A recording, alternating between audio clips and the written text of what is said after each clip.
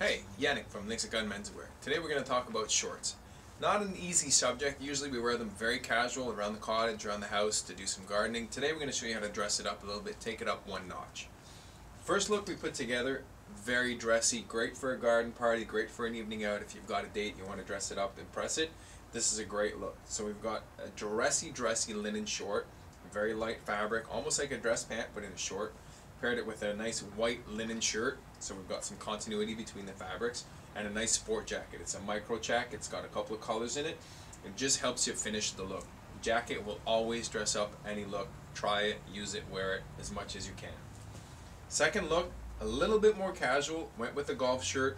Again, a nice preppy cotton dress short, about knee length, so you don't want them too long, not too short. So right now we're seeing them just above the knee or a little bit lower.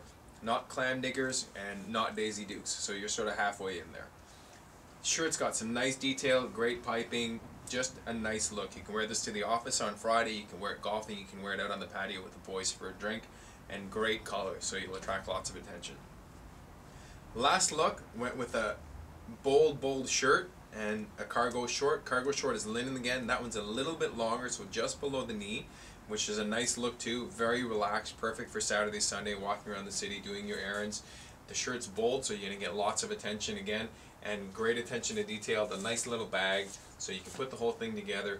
Make sure you wear shorts that fit. They don't have to hang off your bum, they don't have to be down to your knees. You got to just wear stuff that fits. You can pair all of these with nice leather sandals. This year we're seeing a lot more of some sneakers with them, so get some nice invisible socks, those little short ones. Wear those with your sneakers and dress it up, and don't be afraid to, be bold with your colors and be bold with your look.